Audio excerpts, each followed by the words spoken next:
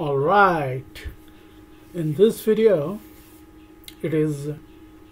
I'm giving you a glimpse of my workflow, not your workflow or adapted from somebody else's workflow. So basically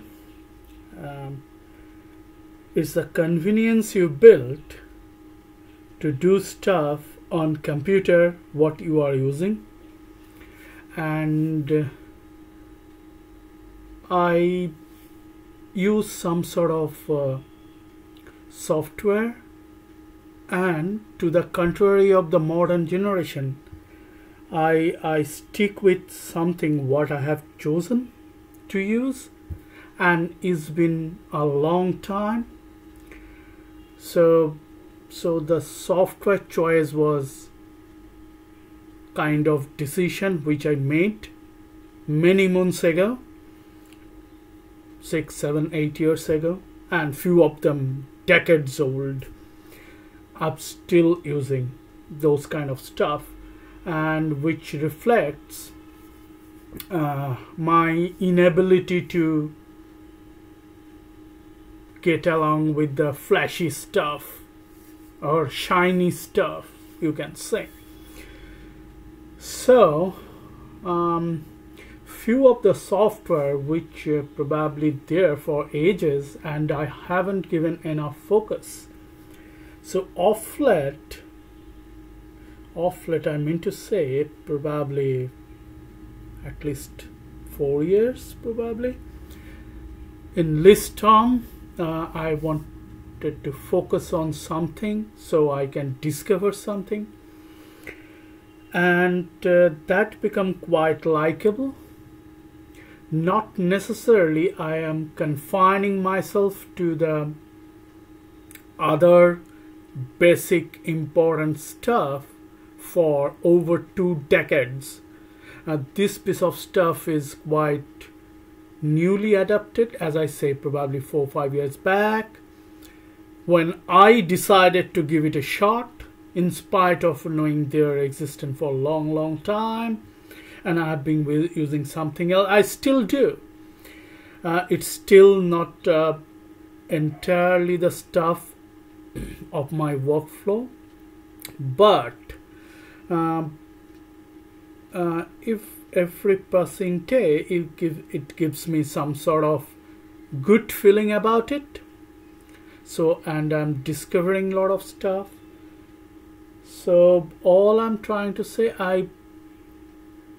let's get things pretty clear. One thing, I've been using Linux on laptop and desktop for 22 years. Clear? You heard it right. 22 years.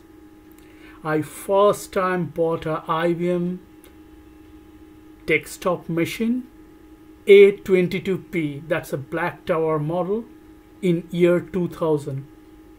I remember the date, January 15th, when the engineer came to deliver the machine to my house. The first thing I did, wipe out the other waste comes along pre-built in the machine, and I installed Linux only. From that day onwards, I never ever looked back.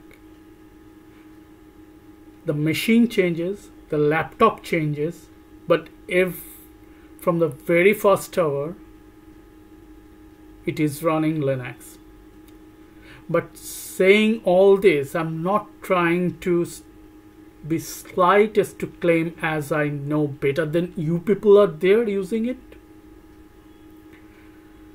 So it was an uphill struggle till today, because I'm exclusively using Linux, no other thing. 3 years back I put one slice of my disk to FreeBSD. It is still there with other Linux distribution I use. I do use Gentoo, Debian, Slackware, and sometimes Arch. A list preferable and very less usable. But Gentoo, Slackware and Debian are frequently hopped, and those all are having a dedicated partition in my laptop, and it's for a long time. So I have an image of those stuff, whatever I have built. I kept it on a separate backup. Whenever I purchase a new machine, I just plug in and do the same. Within an hour, I get back my old environment. That's how I have been operating for quite some over a decade. So here I'm just trying to give you some sort of workflow related stuff, which you might like it or you might not like it. It's absolutely up to you, but I thought people might take a cue, or they certainly could have done much better with their own understanding, but I thought it good to share with people. That's why this video I'm making.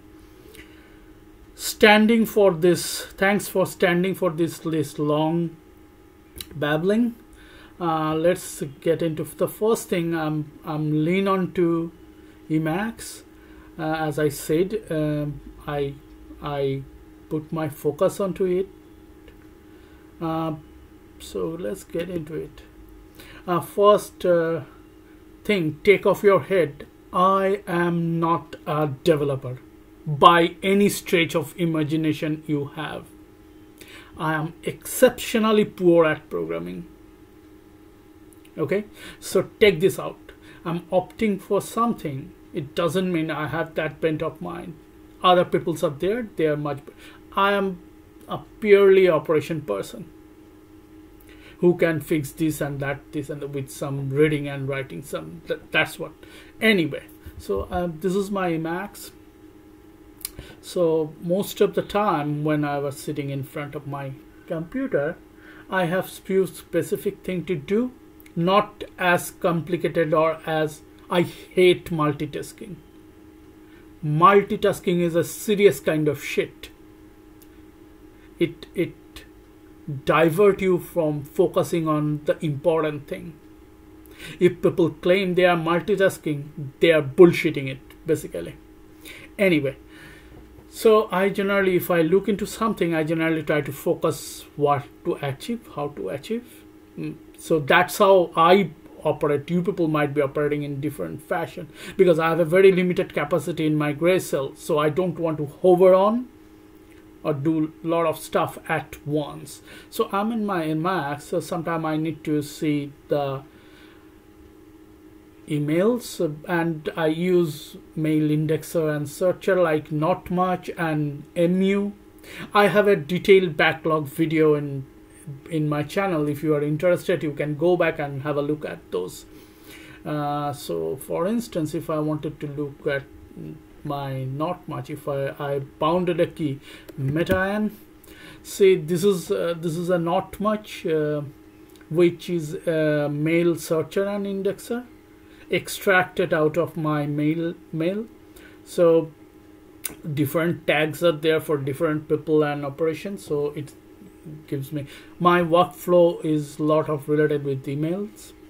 There is a several reason for that.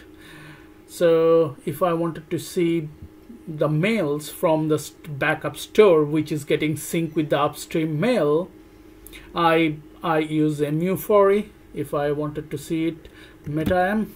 See, this is my mu4e.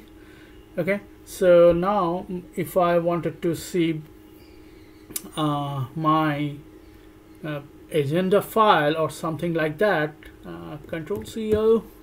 See, this is my agenda file, which I keep updating. If I wanted to see the stuff, my notes, Control CNN. This is my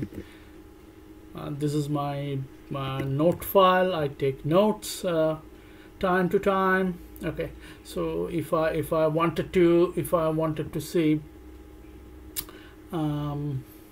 some source code, I can open that file here.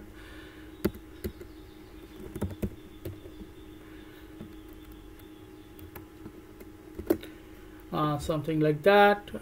So this is how basically, and if I sometime look into the PDF, because Emacs is an umbrella of option under one roof, so I don't basically generally hop into so many things at once. In spite of having that, as I mentioned it many times before in my other videos, that I stick with a one window manager, that is i3 for last 7 years exclusively, and I use Vim extensively, and I have said it twice before in this video already. I have started to give a focus on Emacs for last 3-4 years. So, and if I wanted to see some other stuff, I don't know what I have. Okay, so I listen to my music. On Emacs if I wanted to. Okay, so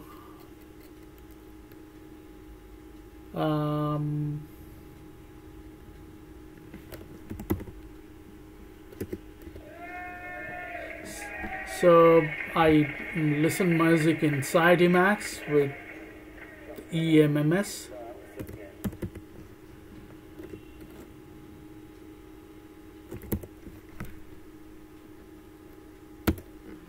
So this is how basically, and sometime I reach out for external tool which I feel which is not good enough to see inside Emacs for some reason.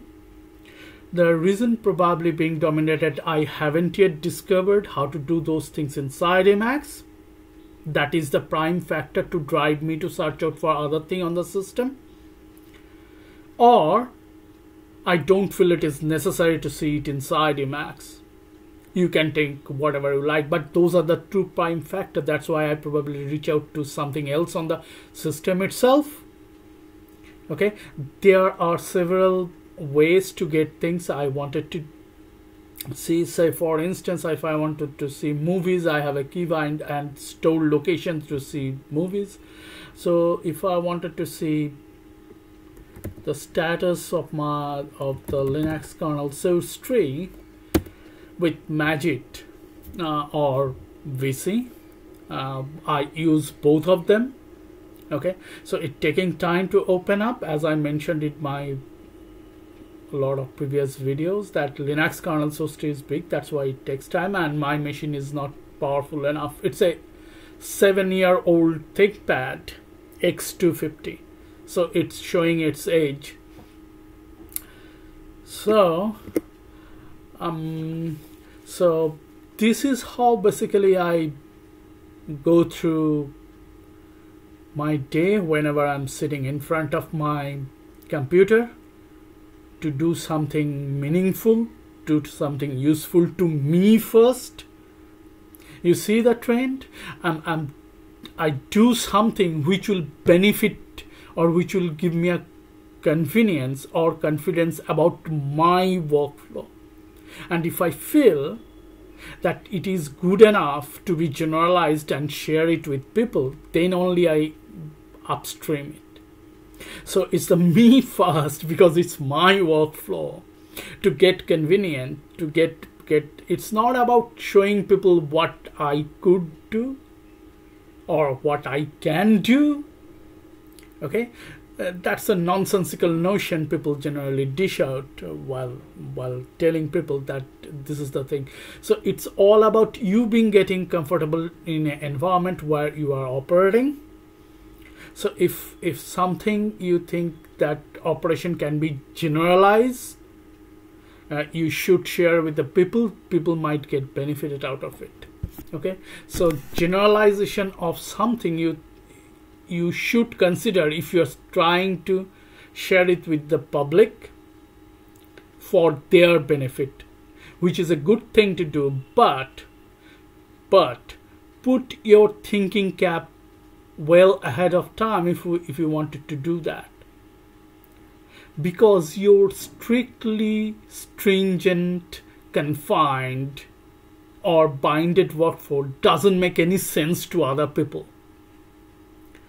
Merely showing them on the screen doesn't make any sense. It might grease your gray cell for a momentary thing or momentary time, but it will quickly fade away. It doesn't make any sense. To do that good feeling permanently, you need to make things in such a way that people can adapt it and use it in their benefit.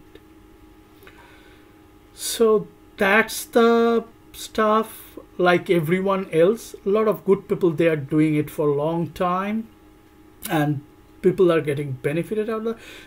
Most of the people getting benefited out of bluntly because the people who are sharing it, they are popular, so they never even give it a thought of their own, just blindly copy and start using it.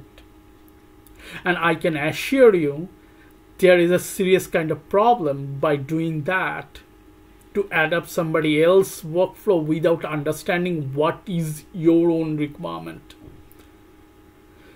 So in the first place, you should be critical enough of or good enough to assess what is your actual requirement. Give it a shade to whatever the flashy thing you see on the video. Don't care about that. Adapt or look into is good to follow. Okay, it's a bad thing to copy. So I generally, before adapting, I give it a long thought that whether it really brings something onto the table which I can relish every single day. If it doesn't, then I simply let it go. There is no point being clobbered by somebody else's notion of being convenient, right? This is solely my understanding. You might be hugely differ from my thinking, but I thought it should be good to let people know that they are the one, they have to decide what is good for them. Okay, I do practice it. That's why I'm preaching all this stuff to you. Without practicing, preaching doesn't, it's so feeble, right? It doesn't stand on its own knees. And the trend is something like that. Those kind of people who preach a lot, they are ruling the roost these days, which is such a shame. Okay, so anyway, so this is a small video. This is what I do with things, and sometime I wanted to look into some specific YouTube channel where I go and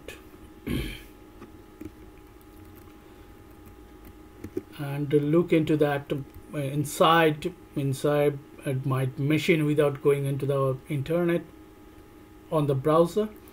So I have shown all this stuff in all my backlog videos. I thought to amalgamate in a one video so you get a glimpse that what this fellow is doing, what this fellow is up to. So I thought this will be a good heads up. So thanks for watching.